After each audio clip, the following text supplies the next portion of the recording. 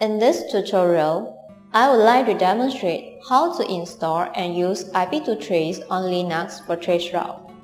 IP2Trace is a tool which allows users to get IP address information such as country, region, and so on.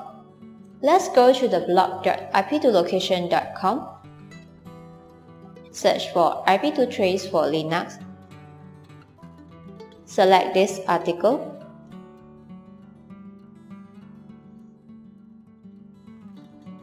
Before getting started, you will need to compile and install the IP2Location C Library.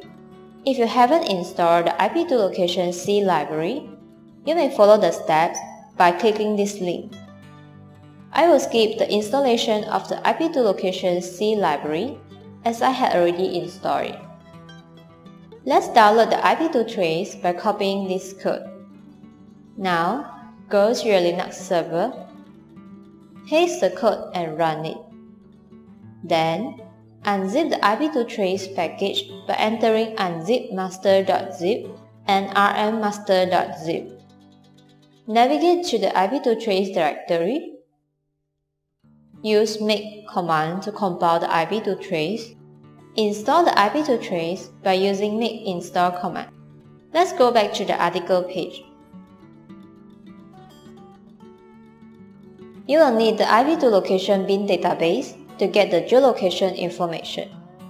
You can download a free database from like.ip2location.com or a commercial database from IP2location.com. I will use a free database for this demonstration.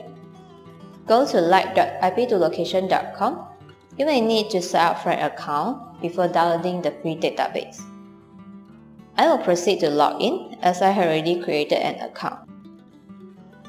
Copy this download link and go back to the Linux server. Go to the directory that you would like to keep the database file. Use the wget command followed by the download link just now to download the IP2Location Lite database. Replace the database code to the one you wish to download and run it. Then, unzip the database file. Navigate to the IP2Trace directory. Go back to the article page and copy this code. Then, go to the Linux server and paste it. You can change the IP address here for different traceroute results and specify the path of your IP2Location BIN database file here. Once done, run it. This is your traceroute result.